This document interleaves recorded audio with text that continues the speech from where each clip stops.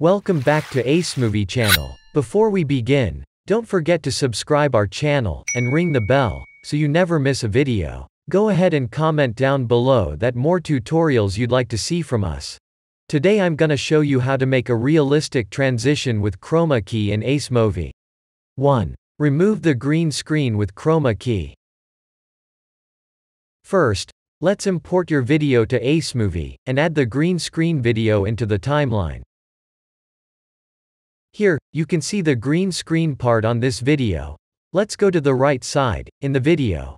Here you can see the Chroma Key, and click this square button. The Chroma Key will be activate. Then click the color picker. There is a square magnifying glass right beside the color picker. With the color picker, you can pick the exact color and check the RGB information about the color. Let's move the color picker here and click the green screen. Then go back to tolerance.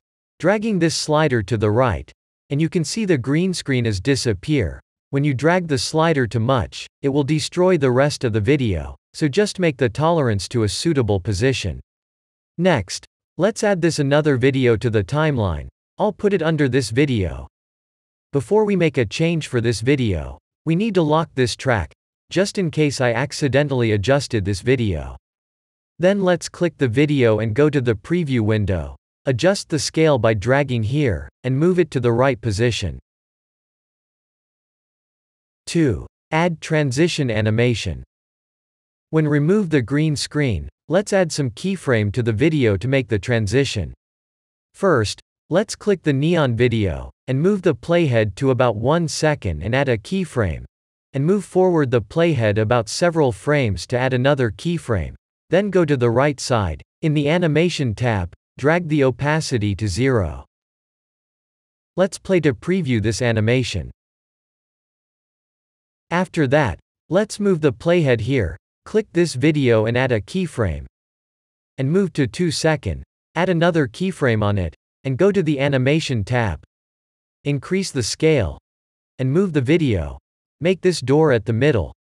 Also change the opacity to 0. Then lock the first track, and click the neon video. Let's move the playhead to the position of the first keyframe of the video above. And add a keyframe to the neon video. Move the playhead to the position of the second keyframe of this video. And add another keyframe to the neon video. Then change the scale and position of the neon video to fit the whole window. After that, let's play to see the final effect. You can also change the duration of this animation to fit your need. That's it for today's video tutorial. If you found this video helpful, don't forget to like, subscribe and ring the bell. Let us know what tutorials you'd like to see next in the comments below. Thanks for watching, see you next time.